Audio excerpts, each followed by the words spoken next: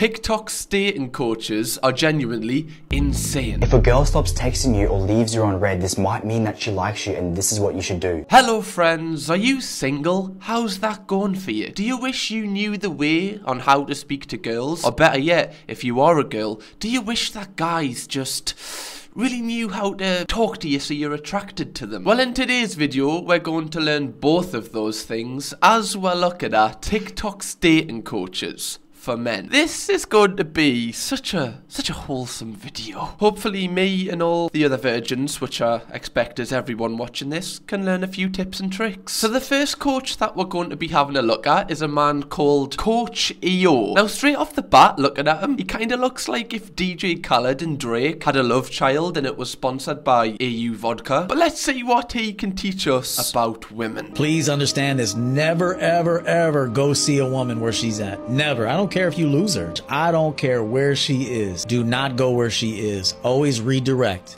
If she says, well, I'm actually at the winery right now, why don't you come over? Say, hey, listen, it's all good. Enjoy your wine. But afterwards, come see me where I'm at. Well, how are you ever meant to see her? What happens if she's in your house? Do you just wait for her to leave? Do I apply this logic to every single scenario? Hey babe, I've been rushed into hospital and my waters have broken. The baby's coming. Hey, do your little thing with that thing that's popping outside of you, and then when you're finished, come see me where I'm at. How do you think people get into relationships? They make the effort to see one another. Maybe I'm the weird one, but I've never got into a relationship before without actually seeing the person in real life. It's a bit like buying a house. You need to do a tour first because pictures can be deceiving. Also, how posh do you have to be for someone to ask you to meet at a winery? I'm sure one of mine and Chloe's first dates was us going to Mackey's at midnight to get chili cheese bites. Now that is what you call real dating advice. If she's like, how come you don't want to come here? Just say, hey, listen,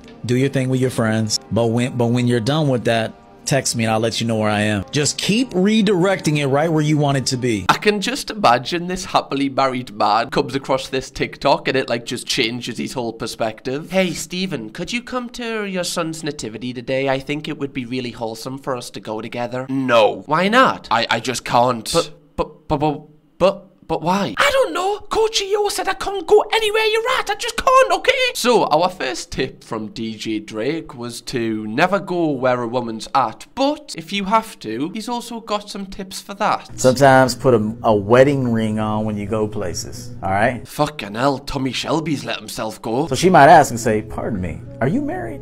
Say, look, I'm not married, but I put this ring on to kind of filter some of the women away that, you know, I'm just not interested in.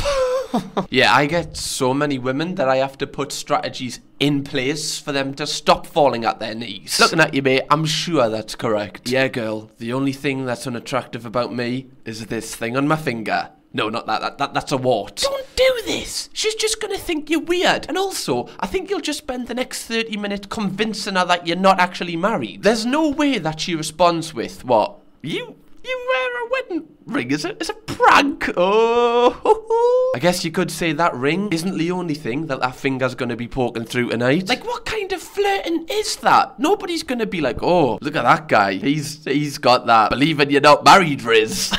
Okay, this seems good so far, but what happens if, you know, a girl wants to know more about you and starts asking you some personal questions? Next time a woman asks you, so what do you do for a living? This is what I want you to say, like in a player way. A fair question to ask on a first date. What do you do for a living? There's nothing too intrusive about that. Let's see what his response is to this. This is what I want you to say, like in a player way. Just say, listen, tonight we're just having some fun.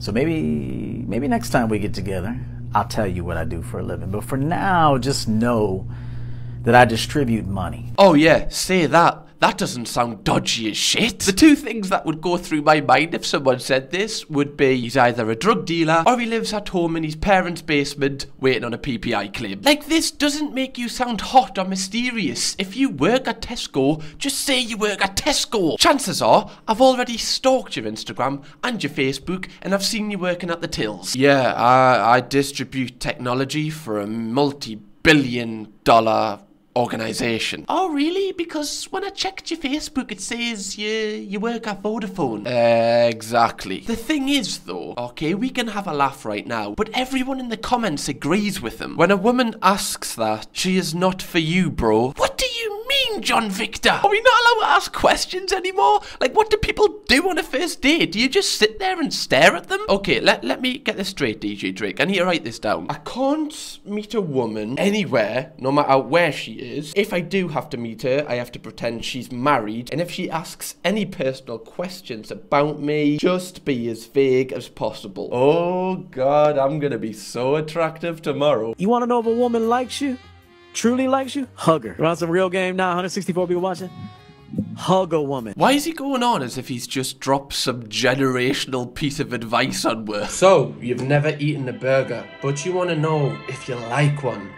167 people watching right now. I've got you. I'm about to change your life. Just try one.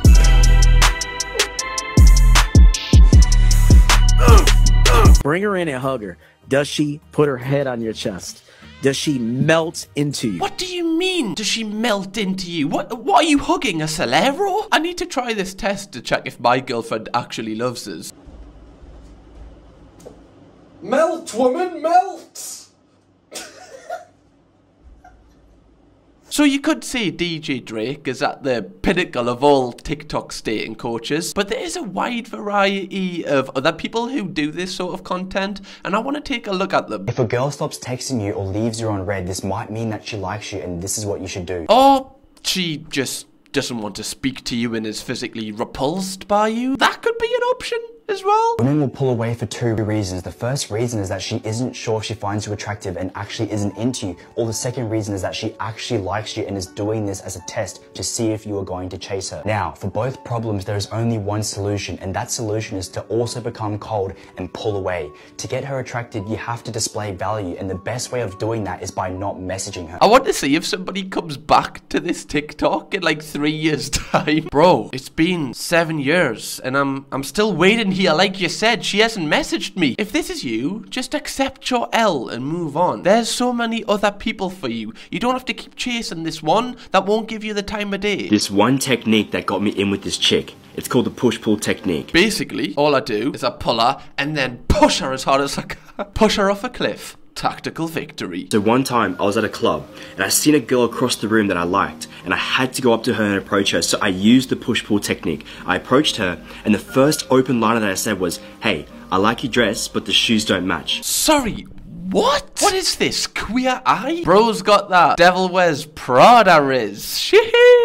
Meryl Streep. More like Meryl Creep. Maybe this guy has just got like a raging foot fetish and he's like, you're a 7, but if you take those shoes off, love, whoo, you go to a 10 in my books. Do let the dogs out, hopefully me.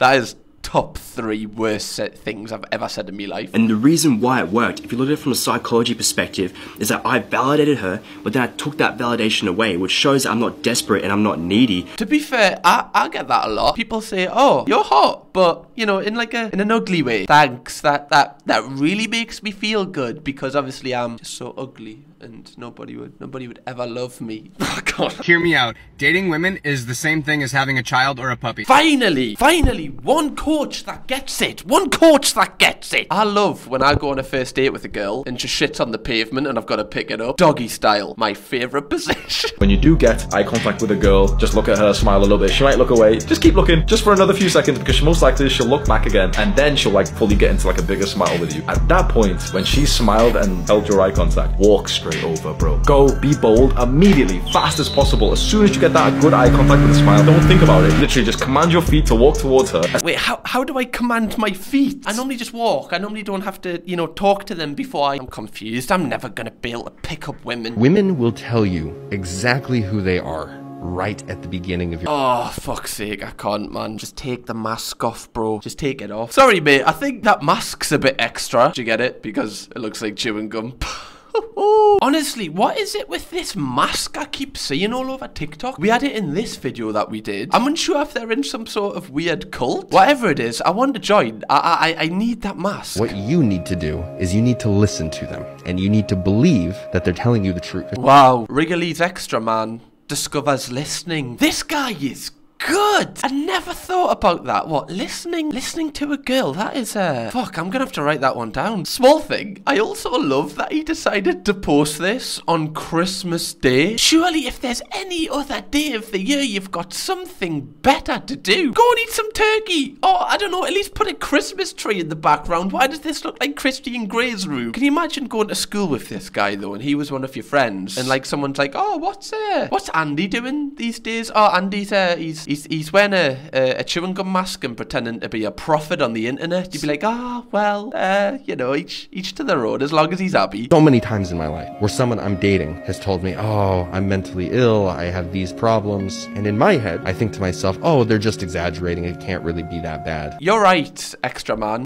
Mental health is just exaggeration. It doesn't actually exist. Spot on. I've been waiting for somebody to say that take. Reasons why men should get off Tinder. Part 1. The balance between men and women on Tinder is as follows. 80% men and 20% women. And as a result, Tinder puts you into a ranking system where they rank you against every other man on the app so that they can show the 0.001% of men who look like male models to that 20% of women to convince them to stick around. Can you imagine being so chronically on Tinder that you start to study the algorithm? This guy is the Mr. Beast of Tinder. He's treating his photos like thumbnails. This man is ahead of the curve. So we've got to change the CTR of our third photo. It's only at 9.7% and it's really taking down our click-through rate. I just believe he's got like people working on his Tinder account. Do you think he's called the anti-prophet on Tinder as well? Maybe that's what's taking these percentages down. Just a hinge I've got, you know, a hinge. Is a hinge? No, that's another dating app, isn't it? If you haven't invested hundreds of dollars into getting several really fabulous photo shoots under your belt, if you're not hitting the gym 5 to 6 days a week, if you don't have your physical appearance in order, if you don't know how to present yourself online, if you don't have a perfectly written bio, you will literally not show up in front of any woman's profile. Okay, that's enough. Please subscribe, and if you want to see a video that is similar to this one, click here. The people in this one are even worse.